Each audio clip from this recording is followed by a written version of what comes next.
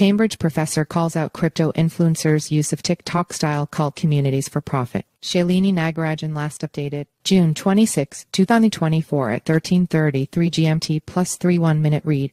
Crypto influencers use platforms like TikTok to appeal to people's desire for social belonging by forming inclusive communities that resemble cults, according to a Cambridge professor. Research referenced in Professor Elon Jagolinzer's study suggests that TikTok and other social media platforms leverage social psychological factors that attract audiences, including crypto investors to influencers. The drive to be part of an in-crowd is so profound that many people will engage in self-destructive behavior to obtain access or increase status in certain communities, Jagolinzer said. Crypto influencers exploit this and can financially profit from their flock of believers. He also stated that crypto trading is disproportionately dominated by young men, which is what led to the popular term crypto bros. TikTok algorithm fuels crypto influencers boom. With over 1 billion users, mostly young adults, TikTok offers crypto influencers a massive and targeted audience. The platform's algorithm ensures content reaches those most interested in a targeted space. This makes it a prime ground for engaging the next generation of investors. TikTok has itself dipped its toes into crypto, partnering with creators for NFT launches. Cryptocurrency names too are getting creative, some bordering on the bizarre, according to Jagolinzer. He mentioned coins named after religious figures, Jesus, internet jokes fart, and even politicians, King Trump. The trend extends to pop culture icons, various Elon coins, and even regulatory figures, with some coins named Gensler,